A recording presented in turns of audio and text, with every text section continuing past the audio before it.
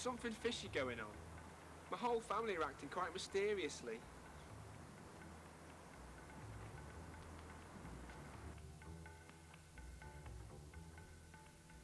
My mum keeps whispering into the telephone when she thinks no one's listening.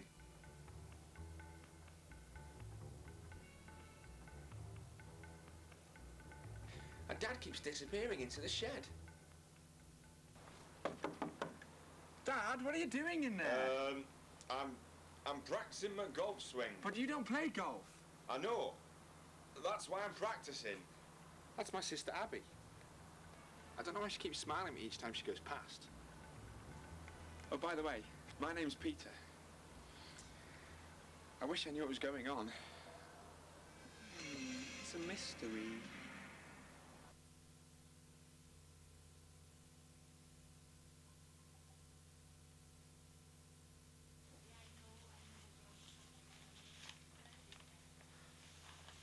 Blimey. Rooms bugged. Mystery solved. A free home trial. It's time to call in a professional.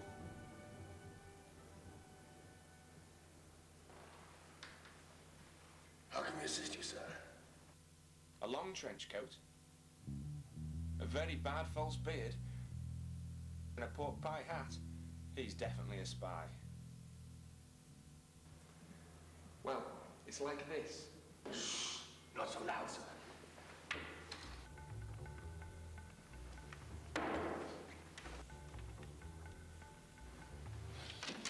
Walls have ears. So I explained the whole thing to him, very quietly.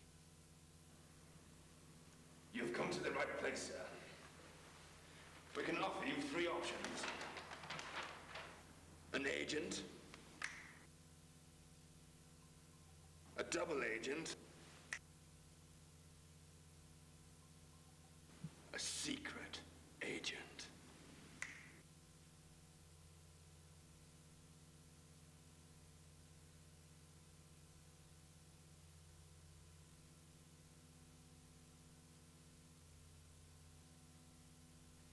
I think I'll just have the basic agent, please. A wise choice, sir.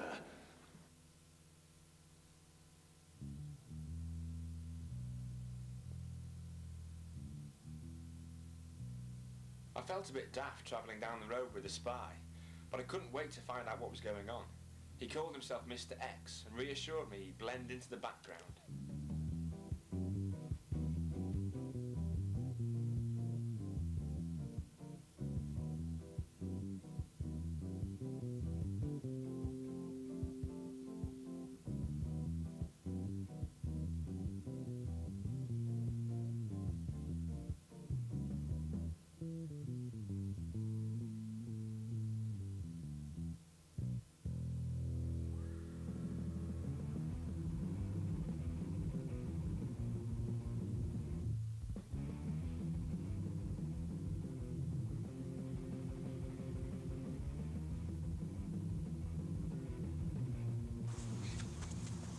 So, what's first?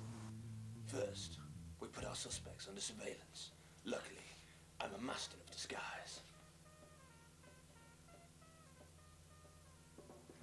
Next time Mum crept into the lounge to make a phone call, she failed to notice that her standard lamp had miraculously sprouted a disguise. And next time Dad sidled out to the shed, he somehow missed the fact that his stepladder had suddenly sprouted a very bad false beard. And next time Abby smiled smugly at me, noticed Mum's favourite pot plant appeared to be sporting a pork pie hat.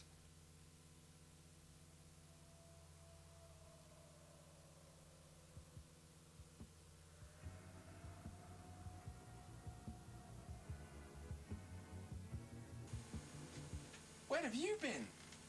Everywhere. And what are you doing in my cupboard? I found out. There's something fishy going on. Well, I could have told you that. Then again, I suppose spying isn't the easiest job in the world.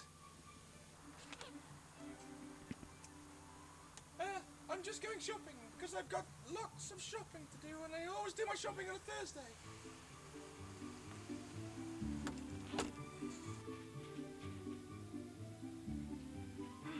I wonder where she's going.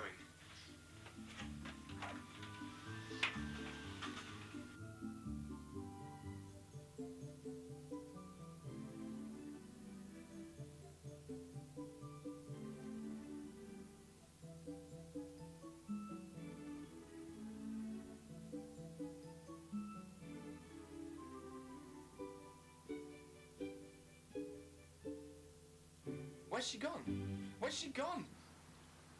She's given us the slip. Come on.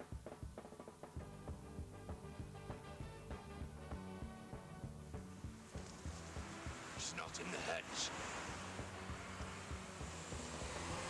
She's not in the taxi rank. She's not in the bin.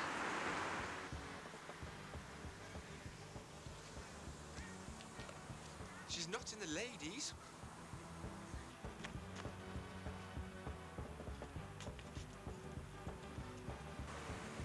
She's not up the lamppost. She's not in the bus stop. She's not in the drain.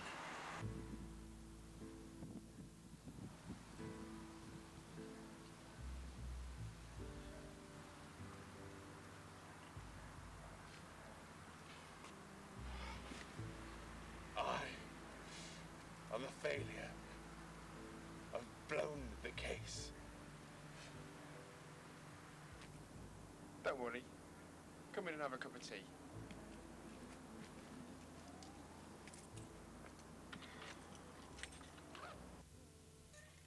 Surprise! You didn't guess, did you? I've been organising this for ages. All your friends are here. In all the excitement, I'd forgotten it was my birthday. Here's your present, son. I assembled it myself. And you needn't look so smug. You've been locked in that shed for ages. Mr. X stayed for tea and manoeuvred the chocolate cake through his false beard. And apart from Abby kissing me on the forehead, I decided it was the best birthday I'd ever had.